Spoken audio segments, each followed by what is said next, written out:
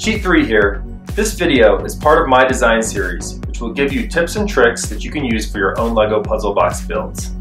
Today, I have several fun examples I put together to demonstrate an advanced puzzle boxing concept called hysteresis. Now this concept is taught to mathematicians, physicists, and engineers, although sometimes by different names. I sometimes just call them push-pulls.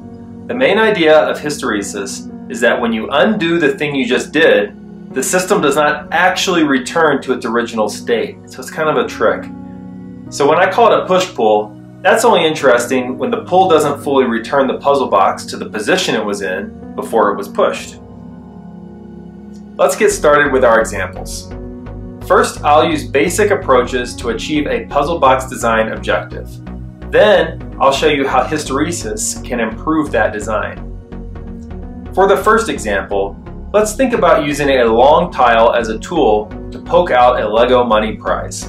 So we'll have a money tile as a slider that sits flush on its side, and there will be a smooth open path through to the other side of the box where the tool will go in. After we've built up some structure, you can start to see the idea. So let's make this a little more interesting by making a bigger sliding button that's blocking the path of the tool. I'll use a couple of these 1x4 plates with 2 studs on the ends as the base, so there will be room for the tool to pass through. We'll build it up, changing each layer a bit so it'll be really strong. We'll give it a little arm for a resistor tile that will keep the button in place without jiggling freely. Now we place the button in. You can see now that the button has to be moved up in order to align with the path. That way the tool can slide through.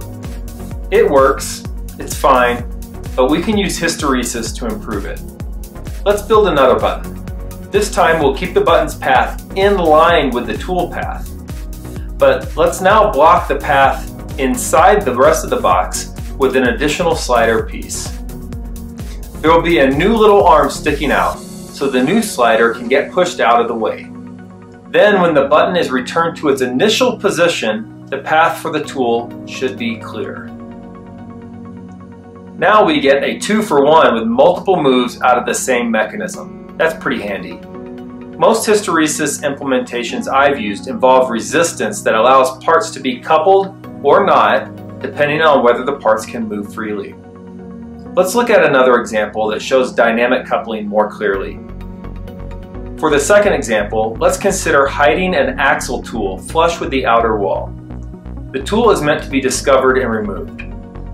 First, I'll just build up something obvious that comes to mind, where a simple slider button on one side of the box pushes an axle through an axle brick. There's nothing terrible about this approach. It works. But what if your puzzle box is really long? You're going to end up using a lot of real estate inside the puzzle just to get that motion translated from one side all the way to the other.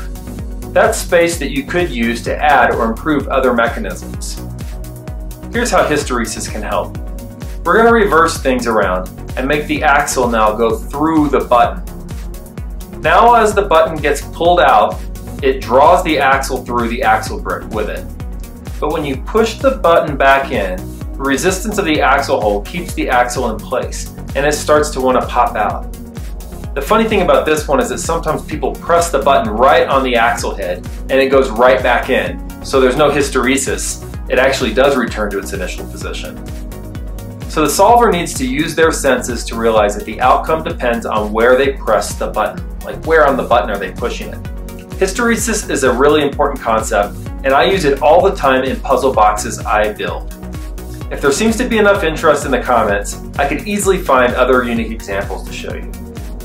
Can you think of a way to use hysteresis to improve a mechanic that you've used in your own puzzle box builds? Let me know in the comments. And don't forget to hit that like button.